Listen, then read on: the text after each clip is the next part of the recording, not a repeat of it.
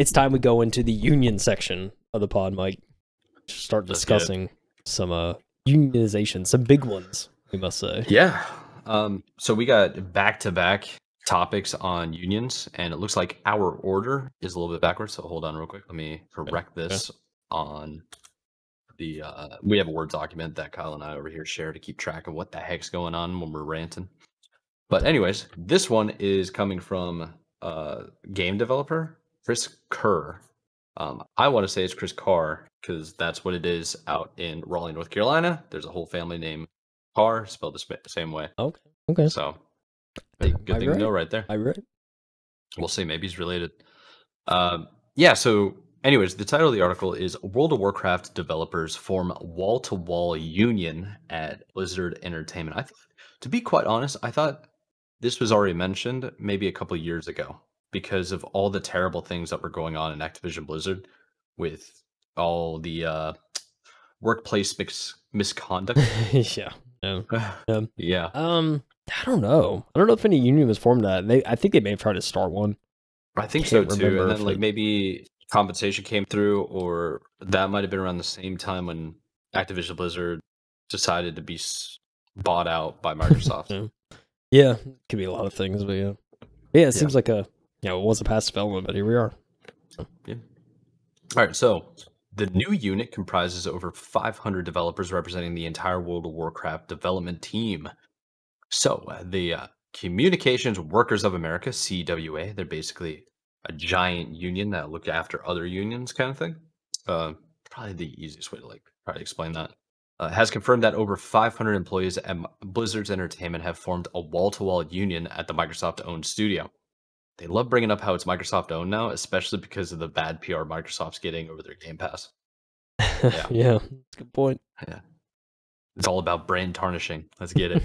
The new unit is called World of Warcraft Game Makers Guild, WoWGG-CWA, and comprises the entire World of Warcraft development team, including designers, engineers, artists, quality assurance testers, and more. Another 60-person unit of Blizzard QA testers called Texas Blizzard QA United, CWA, has formed simultaneously in Austin, Texas. Staff were able to organize without interference thanks to a seismic Labor Neutrality Agreement that was struck in 2022. That agreement was subsequently extended to other Microsoft employees within ZeniMax, paving the way for almost 250 workers at Bethesda Game Studios to unionize earlier this week. Maybe that's what I was thinking about, the Labor Neutrality Agreement that we covered in 2022. Dang, it's kind of crazy we've been doing this podcast that long. Side note about the CWA and just worker unionizations. This week, it was approved in U.S. court by a U.S. judge that non-compete clauses are void and are banned. And that will go through in September 4th. Now, I don't know if anybody listens to us from a different country, but we have non-compete clauses here that sometimes you have to sign before you leave your company, which means you can't go compete or work for a direct competitor within the same town, same industry, that kind of thing. And it basically means you would have to move towns in certain circumstances. Yeah, not a good thing. So they got rid of that entirely, and that's pretty cool. That's a good thing. Yeah. Show. Let me continue. So the CWA said Blizzard's latest union represents a, quote, significant milestone, end quote, in a journey that began when employees walked out and rallied at Blizzard's Entertainment HQ in California in 2021 to protest Activision Blizzard's response to the California DFEH sexual harassment lawsuit. Yes. Remember that? That's one of the things I was like, we got to get out of here. Yeah, that was a wild walkout. I think World of Warcraft struggled that day too, in terms of servers and stuff. Even people on the game stopped playing because of just how outrageous. I know people to this day that grew up playing World of Warcraft and they're done playing Activision Blizzard games. Yeah, it's insane, man. Yeah. So this victory, and this is a quote by CWA, by the way. This victory underscores the growing momentum of worker organizing in the video game industry and will hopefully continue to inspire other video game workers to form unions and raise industry-wide expectations for pay, benefits, and respect for workers' rights. That's a good point, and we can tie into the AI, voice models, voice creators, AI artists, the use of AI in general that are taking up a lot of jobs for basically like the artisan labor force, like video game creators. And I mean, this is just, to me, is just a growing trend of what's to come. Sure is, dude. Yeah. So, all right. Unionized Blizzard devs want to ensure every voice matters, in quotes. Speaking to a game developer about their decision to unionize, Blizzard senior software engineer Kevin Vig? It's like Kevin Whatever. Feige, but not Feige. It's Feige. Yeah, that's what I wanted That's to what my say. brain goes. Yeah. Said the unit hopes to make good on the company's mantra, every voice matters. Okay. This is what they said. By forming a cross-disciplinary union, we seek to enshrine that value and ensure that the developers of World of Warcraft, QA included, which is very important. Some of those people are only getting paid like hourly on temp contracts. That's bad. For the So QA. bad. Yeah. Will always have a voice in our workplace. They go on to continue saying that we want to both improve our working conditions and protect the things we love about Blizzard. Also, we can feel secure in pouring our talent and passion into making World of Warcraft. Kevin explained that World of Warcraft team was inspired by the unionization efforts at ZeniMax, Sega, and other studios that have made a collective push for better working conditions. Their resolve, he added, was only strengthened by the wave of mass layoffs and studio closures that have carved through the gaming industry. Yeah. That last one is like, it's only strengthened by the wave of mass layoffs. Dude, how many times have we like covered mass layoffs? I feel like we cover mass layoffs every single episode this year, and we're like 31 weeks into the new year, maybe 32. Just been a layoff. Like it feels every week. Yeah, it's just studio closing. It's like every week there's something, and it gets to a point where like I don't want to be covering a layoff every week. So it's like, you know, I'm trying to like filter out some stuff. And there was layoffs this week. I know, smaller studio that we didn't cover, but it's like, you know, can't avoid it.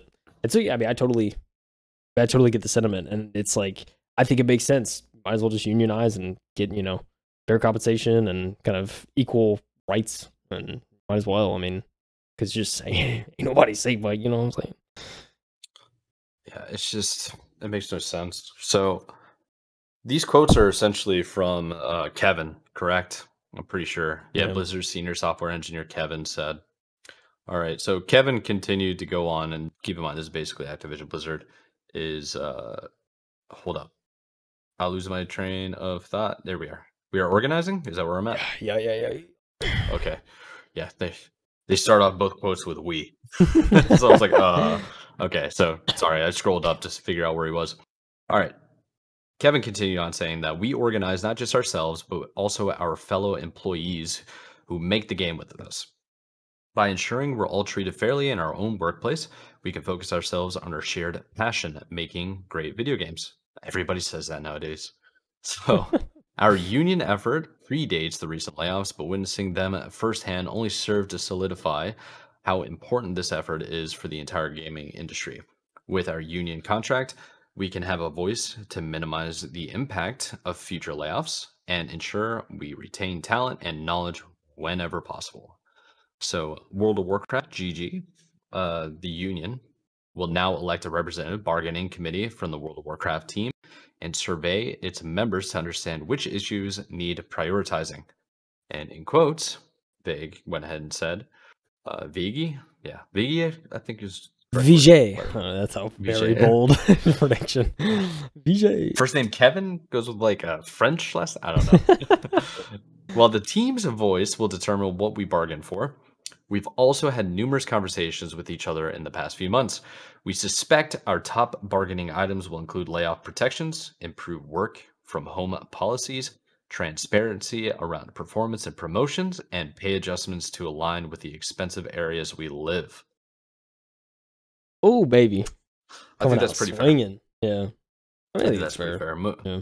Most of the time, like, pay is pretty much dictated by the expensive areas you're in, cost of living, but also if you unionize, you can definitely bargain more. Yeah, like, we're in a union, we're all together. If you don't pay us all equally, we're out, that kind of thing. And then you get to a tier system where it's like based on years of experience and not as much on merit. However, you can get kicked out of the union if you're not successful with your job. It's a very interesting concept. Yeah, for sure. Oh, It's all sure. negotiation because you're stronger in numbers. It reminds me, dude, not to say unions are full of apes, but like Planet of the Apes when he has the stick and he's doing like sign language, he's communicating. It's like he goes ape, snaps, and he goes, "Are weak together strong?" And he ties all the other sticks together and it won't break. It's like I'm super excited about the next Planet of the Apes movie, by the way. Let me go ahead and crush out this last bit of the article here. So, game industry unions building momentum in the United States. So, workers have formed a number of unions within Activision Blizzard and Microsoft in recent years. Prior to the Call of Duty and World of Warcraft maker being acquired by Microsoft, QA staff at Raven Software and Blizzard Albany succeeded in their attempt to organize despite reports of interference. More than 300 QA workers at Bethesda also voted to unionize in January 2023, becoming the first union to form within Microsoft. I remember that. That was insane. There's been a lot of unions, dude. Like even Amazon's been getting unions. I think Chick-fil-A. What's it, Chick-fil-A? Starbucks possibly. I mean, there's a lot of people that are getting unions. Yeah. Walmart, some Walmarts out there. Yeah, but those efforts have continued post-merger. In March 2024, roughly 600 QA workers at Activision Blizzard formed the largest certified union in U.S. video game history when they established AQAU. Bethesda Game Studio Montreal. Employees are also attempting to unionize and filed for certifications with the Quebec Labor Board in June 2024. Now almost 750 employees have unionized across Blizzard Entertainment and Bethesda in the past 2 days. Big unions, bro. Unions. We're getting all unionized basically. Listen, I'm just saying this QA union, they missed the opportunity of an Aqua CWA. I know it wouldn't have made sense in the acronym, but like, hey, Aqua just sounds like it just sounds better, dude. I don't know. It does kind of go hard. It wouldn't make sense in the acronym, but I'm just hear me out. Like, you just say, hey, Aqua Union. Like, here we are. Did you not, dude? Like, and we're gonna cover the next article. Spoiler alert: next article we're talking about Bethesda Union. It's like there's this and the Bethesda sort of unions. It's like it's crazy to think about how much just in this past week, like unions have been pushed, and these giant unions. I mean, it's so funny when you say wall to wall. It's literally wall to wall. Like everybody's on board. So. Yeah.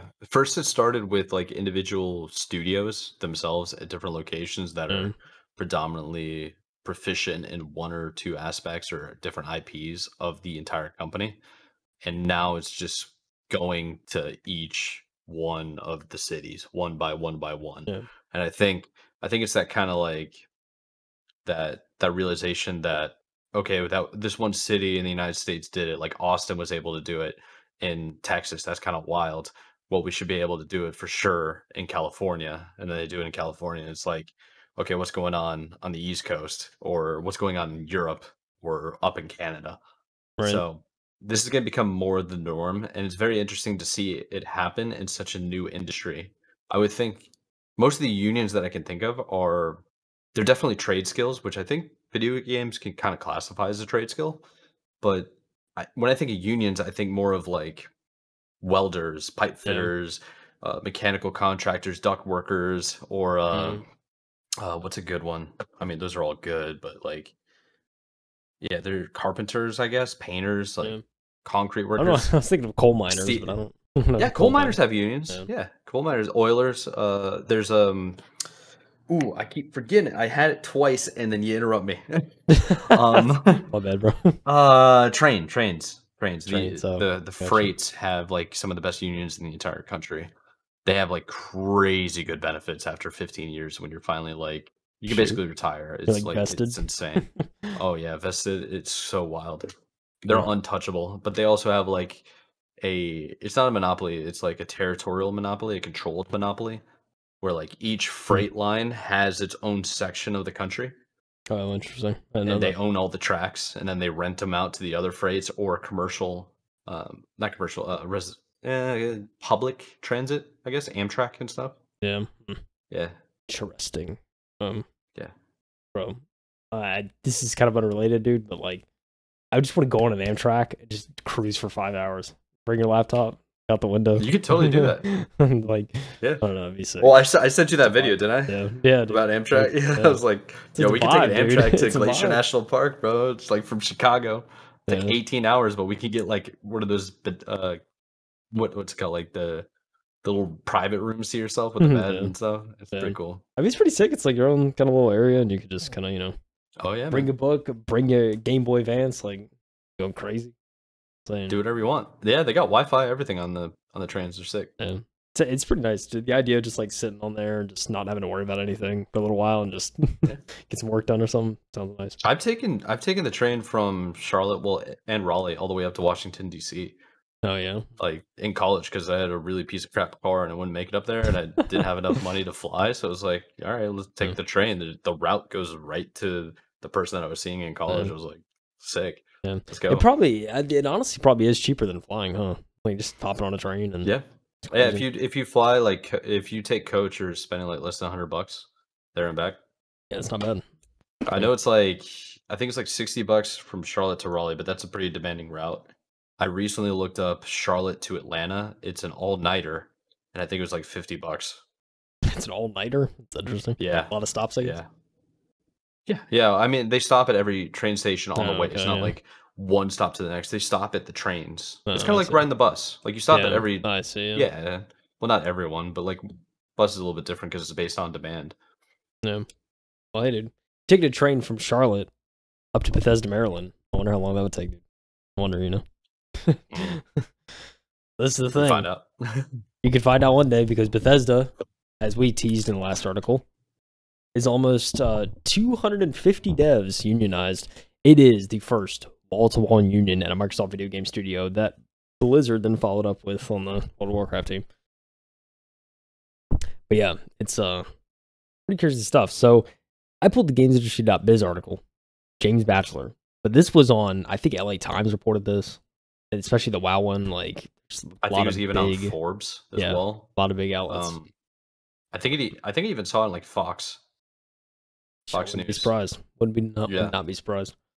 But yeah, dude, everyone's covering this. It's extensive. So let's talk about hundreds of staff at Fallout and Elder Scrolls developer Bethesda Game Studios have unionized, joining the Communication Workers of America. CWA announced the formation of the new union via its website, adding that 241 developers either signed a union authorization card or used an online portal to indicate they wanted union representation. CWA's post on X, formerly known as Twitter, indicates the new union, WoWGG-CWA, represents a majority of developers across Bethesda Game Studios, Dallas, Rockville, and Austin. This is the third ZeniMax. Wait, what was that? I said Rockville, Maryland. That's where the train stop was. I was saying, dude, this is right there. Right there.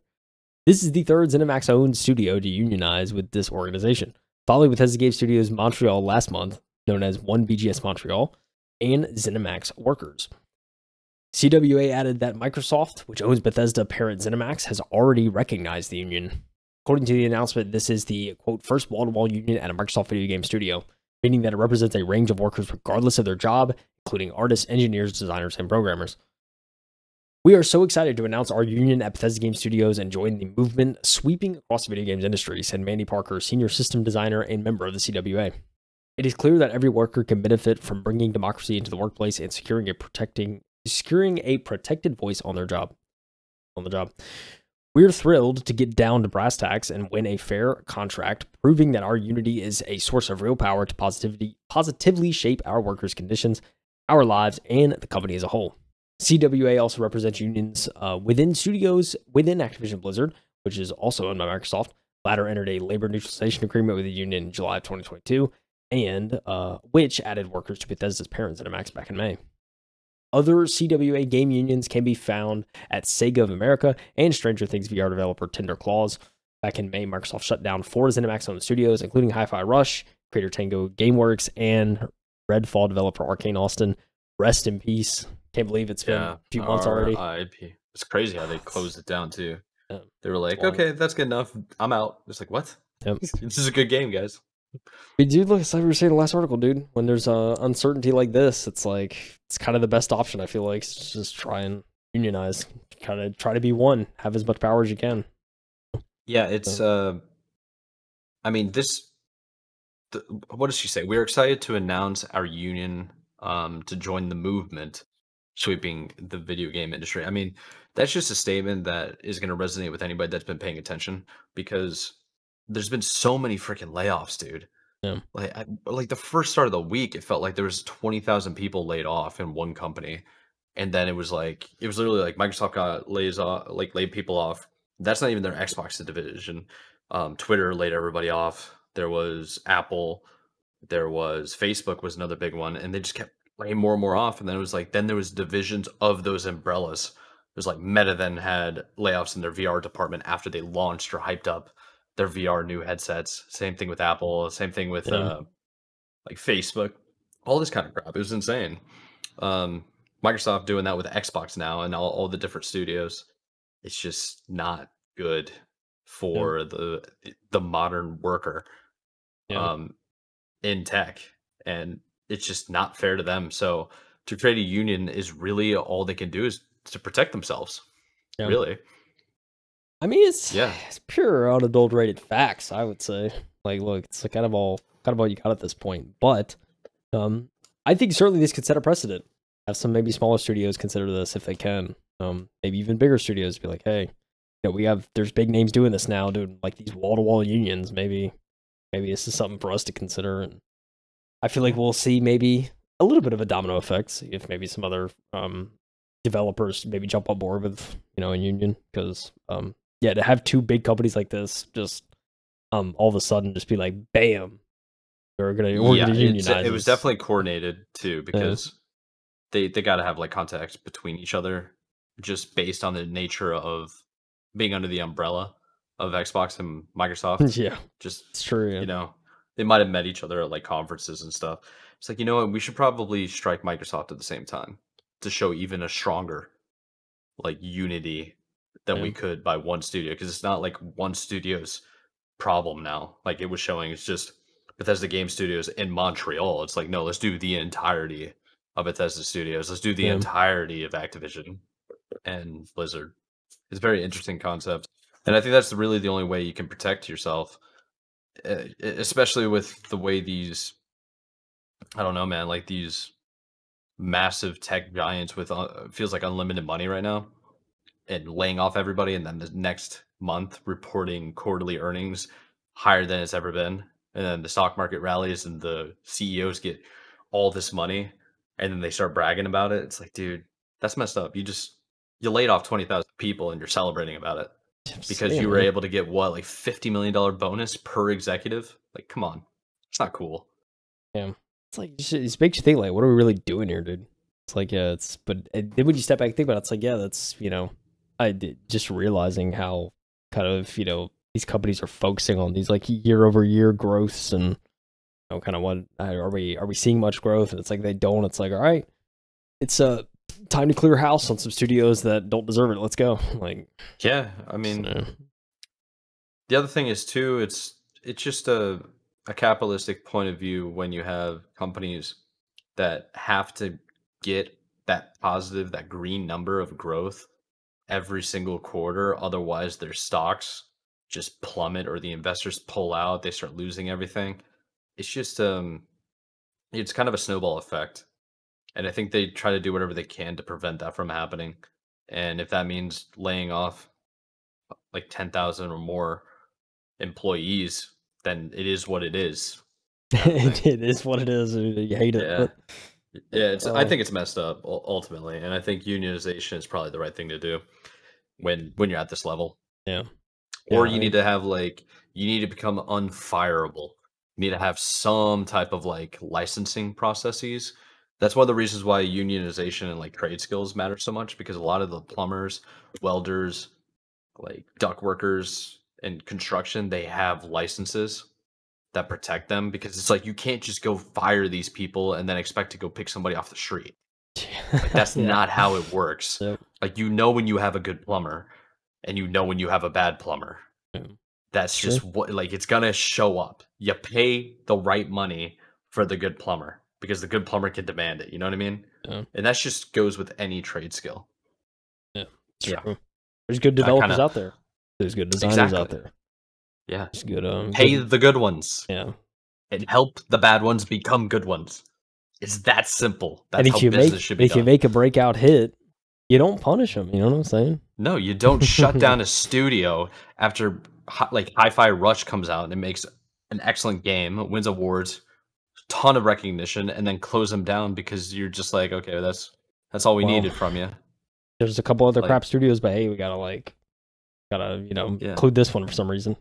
It's like, Yeah. There's a lot of. I remember that rant that we had like 2 months ago. You're gonna close Hi-Fi Rush studio, and then leave on a couple other ones that I think you and I agreed was kind of trash, and they haven't put out anything good in a while. Whatever. Yeah, Whatever, it doesn't make man. sense, dude. It's like they just literally just threw up a dartboard and they were like, "All right, which section? All right, we'll do the ZeniMax section." And they just yeet, just throwing Yeet. darts and Yeah. Or what? Who was it? Ubisoft went ahead and just started selling different divisions of their their company. Just like, okay, bye. Like, what are you doing? What are you doing? They're in a different trouble altogether, though. Oh man, it's whatever. It's just a mess sometimes, Mike, and especially this past year, dude. There's been a lot of mess going on in this industry. But yeah, dude, it's good to see. Look, it's good to see new studios forming, but it's also good to see people at this point just trying to take matters into their own hands and just be like, look, this is the kind of just try and get as much control as they can, you know, because you just never know. It's like, yeah. I mean, the other thing is, one can probably argue that because these corporations are so big and kind of soulless with the way they handle things, it's like it's only down to the numbers. It's not about down to the people, a part of it. I think we're seeing more and more execs. I don't know the exact reason why they're leaving. They could be leaving for greed for all I know. I don't know them on a personal level. But the train of thought, like, I want to believe that some of them have been leaving to create their own studio because of what they saw happen under the corporations that I saw. Like, for example, we just covered like Blue Scarab being formed. Helldivers 2 went through that huge mess, and Battlefield had pretty bad circumstances go through it. So those people going and just being like, you know what, I'm done with this big corporation stuff. Let's go create our own thing. I feel like that's a very strong thing that people do when they're creating something new. They leave because their current company is pissing them off a little, or they're like, this atmosphere is toxic. I want to go do something that's better. And then they take their friends with them. They're like good, like productive members of the team to create something new, which is why I mentioned the non-compete stuff, because with a non-compete, you couldn't do that. You can go create your own thing. Now you can, September. So I think it's just a good opportunity, and there's going to be a lot of change happening in the workforce in general. And I think it starts with the gaming industry. Then it's going to go into like fast food workers. Then it's going to go into like restaurant trains. And all these other. I think eventually everybody's going to be unionized, so long as this capitalist extreme scenario keeps happening. They go to the airports. The flight attendants unionize. You know what I'm saying? Yeah. And I just realized I said all that while wearing a Rage Against the Machine shirt. What the fuck? So if anybody that's ever listened to Zach De La Rocha talk about corporations and greed and power, the ultimate ban right there. I think you understand where my point of view is in terms of this topic. Yeah. Oh,